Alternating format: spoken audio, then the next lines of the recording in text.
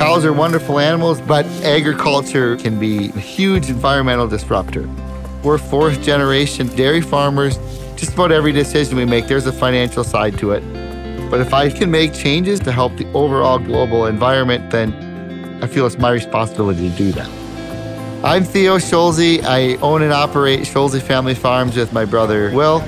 We milk 550 dairy cows. We have about 250 head of beef cattle and farm approximately 2,000 acres.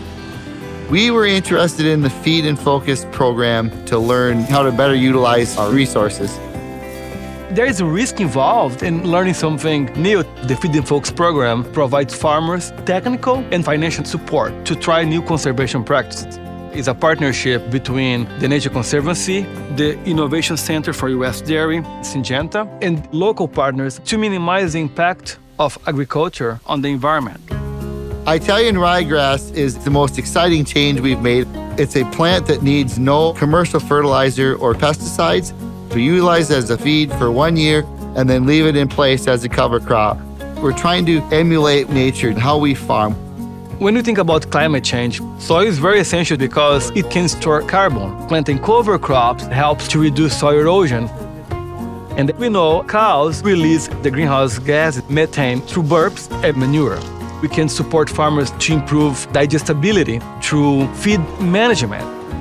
Italian ryegrass is a very digestible plant that cows can use more efficiently. If my cow is more efficient, she's producing less methane.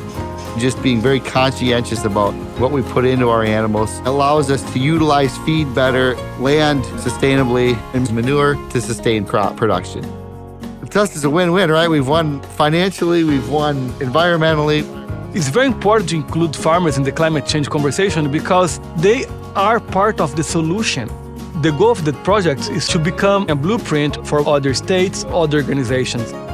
If we all contribute a little bit, we can move in a direction that is positive for the environment and positive for our industry.